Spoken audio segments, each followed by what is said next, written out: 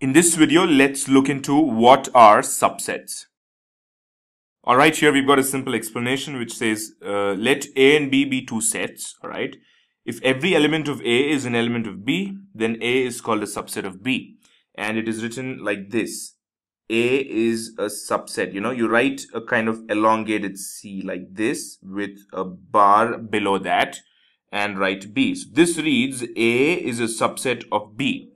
Now, to give you a quick and a simple example, let's say we have two sets. A equals, say, 1, 2, 3, 4. And then say B equals 0, 1, 2, 3, 4, 5, 6, 7, 8, 9. Alright? You can see that B contains every element that is present in the set A, right? So, everything in set A is present in B, but B is got a little more than A itself. So definitely A is a subset of B, right? B is definitely not a subset of A because B's got a lot of things more than A. So I hope you got this example. So A, that's why A is called a subset of B.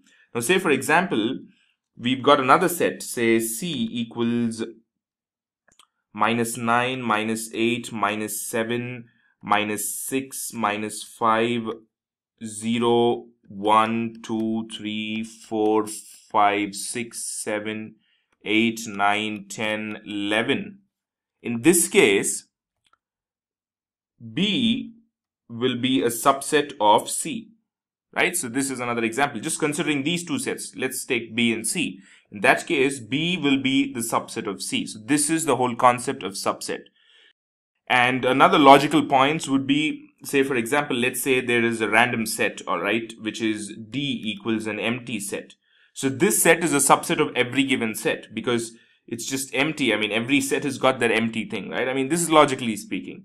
So D is a subset of every set and every set is a subset of itself, alright? You don't have to like really break your head about those things too much, but just, for your information kind of points are those. But otherwise, all you have to know is when can you call A is a subset of B or B is a subset of C? And when is B not a subset of A or C not a subset of B or C not a subset of A? So this is what is the most important concept as far as this video is concerned.